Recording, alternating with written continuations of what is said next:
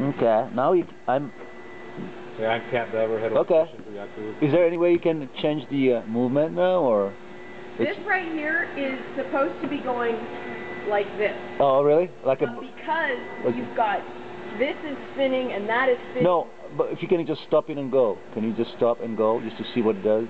I mean, what do you mean stop? Stop the them. fixture? Yeah. And let it just. No, the light, just movement. So you want to start from 0 and let it go. Yeah.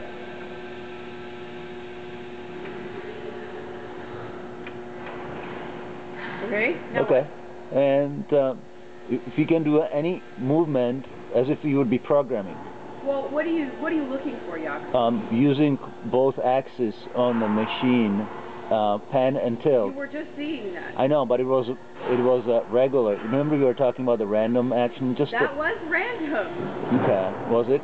Okay. Well, just turn it on. The motors aren't strong enough.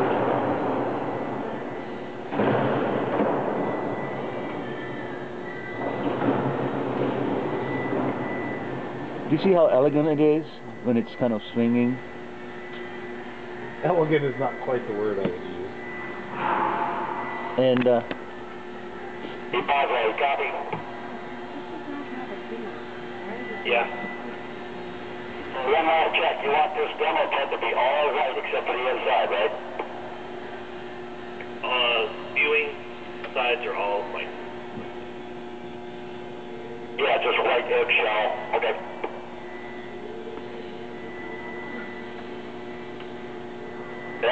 You realize that's going to take a few coats. No, that's exactly, yeah.